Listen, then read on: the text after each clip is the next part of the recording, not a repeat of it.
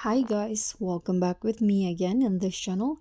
On today's video, I'm going to show you how you can mute audio video on Inshot. So if you guys are editing your videos in Inshot and you want to mute the audio, you can just follow my steps right here. So first, let's launch the Inshot app, this one. And then here on the home page, you just need to, let's skip this first, click on this video option and then click on the new and just choose your videos. For example, I'm going to mute the audio on this videos right here. Just click on a check icon after that. So this is the video, the audio. You can see that there's the audio on it. You can just, if you want to mute it, you can now just click on the volume in here.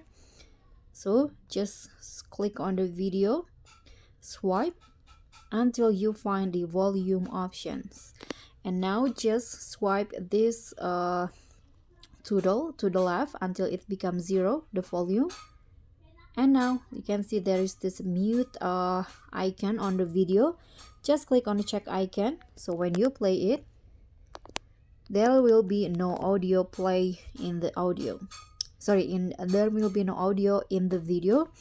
So if you want to add a new music or a new audio, you can now just swipe again and then tap on audio.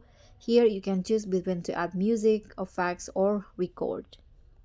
So once again, if you want to mute, you can just click on the video, find volume and lower it down.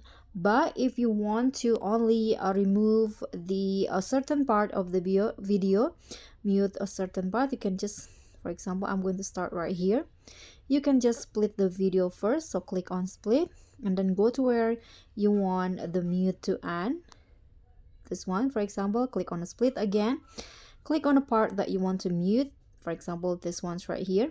And then you can click on volume and lower it down again, just like this. Click on a check icon and that's it. So guys, that's how you can mute audio on Inshot. Thank you so much for watching. So if you find this video helpful, please don't forget to click on the thumbs up icon. Leave a comment if you have any questions, and also if you want to keep supporting us, don't forget to hit on the subscribe button and also click on the thanks button below. I'll see you all on the next tutorial. Bye.